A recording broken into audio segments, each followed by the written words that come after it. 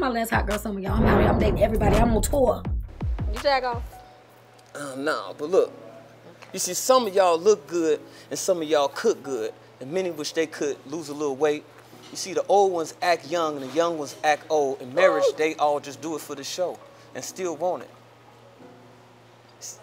Oh, those are lyrics. Now he hitting me with the lyrics. They came out of nowhere. Like, I wasn't talking about none of that shit. I listened to your song, actually. What? No, that was just my mama. Hey, mama.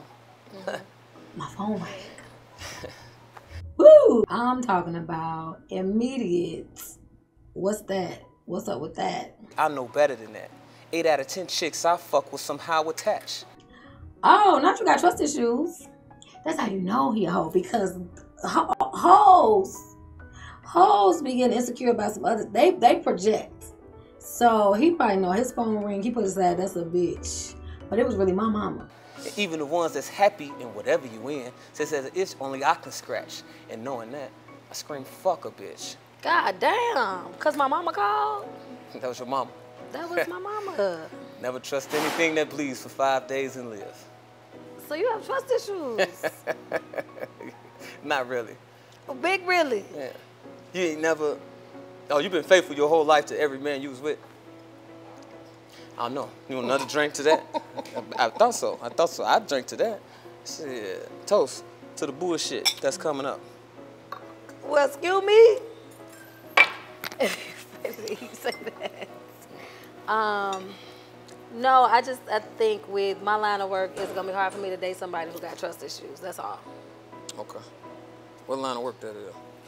I do comedy. I'm on the road a lot, like you. Okay.